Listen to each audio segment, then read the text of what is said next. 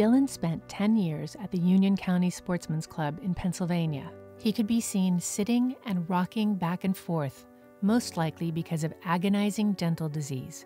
Despite numerous animal welfare citations from the U.S. Department of Agriculture, the club let him go on suffering. So PETA launched a campaign. Compassionate local citizens, along with Alec Baldwin and even Pennsylvania's governor, Tom Wolf, protested Dillan's neglect and imprisonment. After months of pressure, the club finally gave him to the Wild Animal Sanctuary.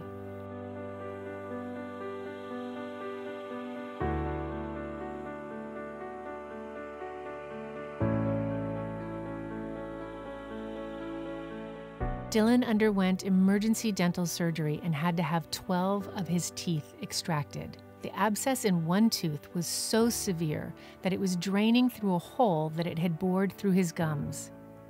Dillan had been in extreme pain for years. Today, he finally has the space to roam around in this vast habitat that he shares with his new best friend, another rescued bear named Lily. Dillan is finally pain-free, regaining his health and thriving. But his abusers still have not been charged with a crime, and they should be. Please go to PETA.org/Dillan and join PETA in asking the state of Pennsylvania to ensure that Dillan's abuse does not go unpunished.